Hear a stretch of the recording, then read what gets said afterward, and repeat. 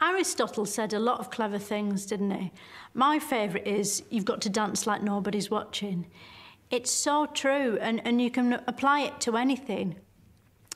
Because my confidence is quite brittle at times, and I know I come across as quite confident, but sometimes when I'm talking to experts, I worry that, you know, I might come across as a bit stupid.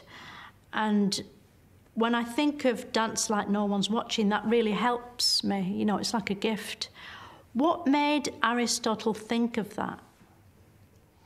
I'm not aware that Aristotle said that particular thing about dancing when no one's watching. I don't think he said that. He did, didn't he? If he did, I don't know, and I don't know why, but I don't think he did.